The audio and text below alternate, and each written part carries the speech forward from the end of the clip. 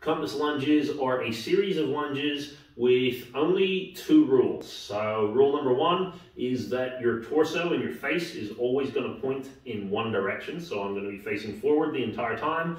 Rule number two is the foot that is leading is also always going to be pointing forwards.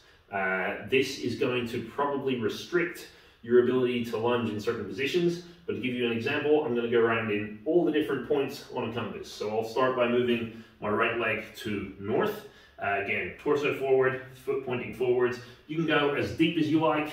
You can go as long as you like in every single one of these. I'm then going to move to northeast and back. I go to east and back.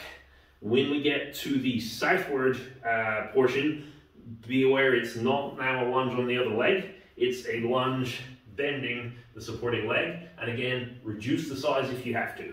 The same goes for south. Now as we get to the awkward side, this side I'm going to be really restricted. I might be able to get a little bit of a diagonal going for the southwest. For west, obviously my leg's in the way, but I'm going to see how much of a bend I can get keeping this leg straight. Finally, I've got this little diagonal for northwest and back to the beginning.